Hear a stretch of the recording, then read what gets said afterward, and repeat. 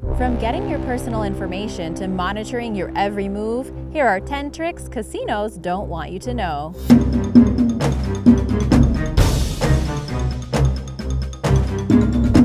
Number 10. Free stuff. Places like Las Vegas are all about the money. If you have limited funds but still want to gamble, a wise move is to focus on comps.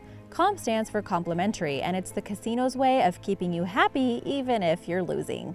A good tip is to bet high as your opening move. Spending a few extra dollars at the start puts you in the good graces of the casino, and the comps should start flowing. For example, $20 per hand for blackjack gives the right impression. Don't do anything that you can't afford though. Also, if those comps aren't happening, ask. A little initiative on your part can go a long way. Even if you are only hanging out in a casino for the weekend, you can get all kinds of free perks. Getting a player's card is the right way to go. This is similar to a customer loyalty card, and they are free. All you have to do is show your ID to register for one, and then the casino will send you offers for free stuff using your info, usually in the form of coupons. Your info can also be used to snoop on what you get up to, but we'll go into that a little bit later. Number 9. Money maze. You might ask yourself how you lost all that money after a visit to the casino. Clearly, Lady Luck wasn't on your side, but it will surprise you to learn that there is another major factor involved, one that operates on a subliminal level to keep you in the building and make it difficult for you to leave. This is the maze-like design of a casino, something that the owners really don't want you to know about. The psychology of casino design is talked about by writer Bill Friedman in his book, Stripping Las Vegas.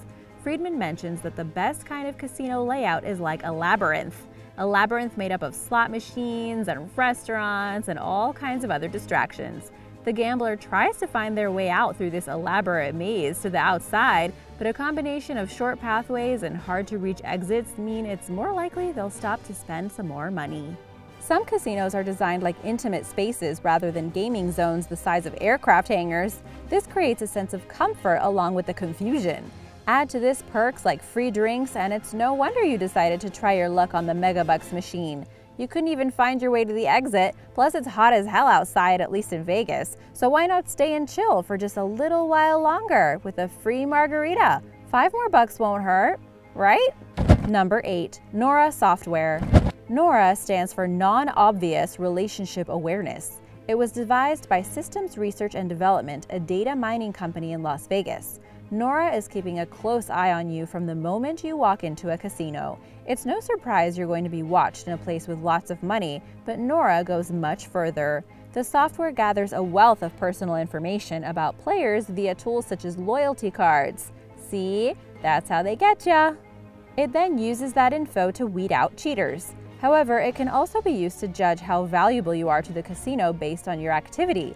Big Brother is watching you. NORA works hand in hand with CCTV cameras and a team of experts hired by the casino. These include security pros, cryptographers, and game theorists. The technology they use is like something out of a Bond movie. Playing chips are fitted with radio frequency transmitters that let experts know if the player is being sneaky with their game.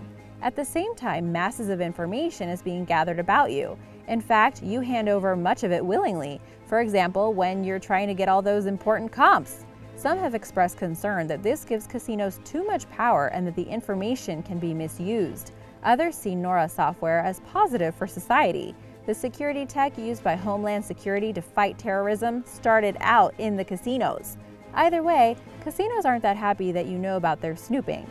But even so, we probably don't even know the half of it. Number 7. Free drinks. There's one surefire way to get free drinks in Vegas, if you're spending lots of money. I'm assuming you don't always want to do that, so here are some pointers on how to drink for free without breaking your budget. You can score some refreshment by hanging around the tables watching other games, but if you really want to keep the liquor coming, you have to put a bit more thought into it. The secret is tipping. Bartenders and waitresses are always looking for something extra. Don't let that idea scare you off though. You don't have to pay them a small fortune. Just start with a generous tip of say $5, $10. Then you can offer smaller tips as you go. You can even drink for free at penny machines. They aren't judging, just be nice to the servers. Be careful how you go about doing this. Casinos are getting wise to losing money through comps, and there's talk of free drinks being ruled out to save extra dollars. I advise you to take the opportunity before it disappears. Number 6. Chips, not cash. Using chips in a casino is something you take for granted. It's easy to think this is all part of the fun, that it makes life simpler, avoiding the pitfalls of keeping track of your cash or getting fake bills. A lot of us take it at face value and don't really think about it. However, you should think about it because this is another way casinos trick you into spending your hard-earned cash. For starters, there's the idea you'll be more daring with chips than with cash. $1,000 looks pretty intimidating as a wad of bills. It's a different thing altogether when it's wrapped up in an itty-bitty chip. Also, remember what I was saying earlier about chips being fitted with transmitters? This is known as RFID, or Radio Frequency ID. These transmitters can be easily traced by the management, making it a cinch to move in on criminals after fast money. Chips function as both a mental distraction and a vital tool in the fight against crime. Casinos don't mind you knowing about the last part, of course. The first part of the trick is one they're not so happy about broadcasting. Number 5. Clocking off. This next trick is pretty simple. Casino owners want you to spend as long as possible inside their establishments, hence the maze. The more time you spend, the more money you'll spend. There is a direct correlation. In fact, it would suit casinos if you lost all sense of time altogether. If only there was a way they could do that. Well, guess what? There is. Of course, they can't stop time, but they don't have to have clocks on the walls either, or windows, or any way to really know what time it is, but I'll get to the windows in a bit. A gambler could really lose track of what they were doing without a reminder of how long they've been wandering the aisles in search of a jackpot. A good way around this is to wear a watch, but there is a more obvious solution to the problem. You can check the time on your phone. Number 4. Window to the world. Casino owners hate windows. It's as simple as that. When you look out a window, you're not looking at a blackjack table or a fruit machine. You realize it's gotten dark since you went in to place a few bets, and that's not what the casinos want. They create a sealed world where all that matters is their brightly colored environment. This is also true if you like to gamble online. Make sure you're near some glass so you're aware of time passing around you. You can lose a ton of money sitting at your keyboard as much as you can working the floor of the Flamingo. Don't give the casino owners the advantage. You're there to play, not get tricked. Number 3. Big Brother. Like I said, you're being watched. Players' cards and CCTV are used extensively to track your movements as you gamble. The cards provide authorities with your personal information, and the cameras study your face and, more importantly, your hands. Take these epic levels of snooping into account, and you wouldn't be out of line calling a casino a Big Brother after the all-seeing eye in George Orwell's novel 1984. The thing you should understand about gambling in a casino is that you are not anonymous. They know who you are. The marketing department can then send you whatever they like in the hope of tempting you back for another spin. And while you're under their roof, the management can keep tabs on you in an extraordinary level of detail. This extreme surveillance culture is intended to crack down on bad behavior in the casino. They are checking for cheaters, card counters, and in recent cases, robberies.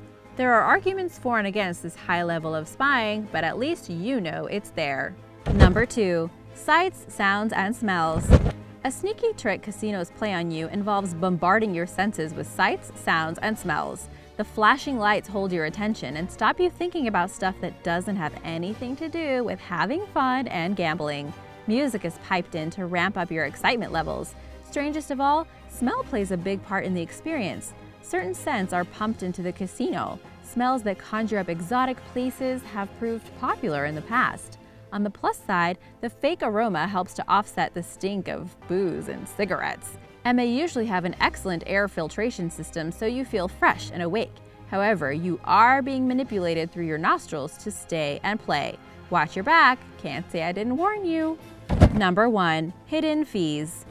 You're losing enough of your cash while gambling, so it may shock you to learn that casinos add fees on top of everything.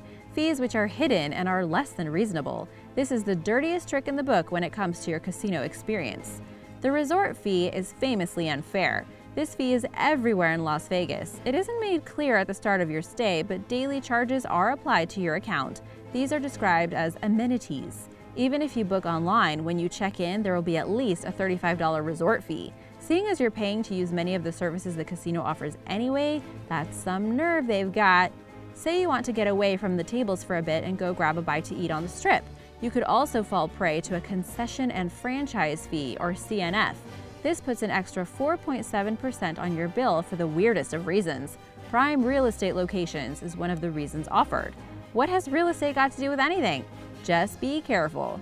Thanks for watching, and let me know the next time you're coming to Las Vegas. Let me know in the comments below. Be sure to subscribe, and I'll see you next time. Bye!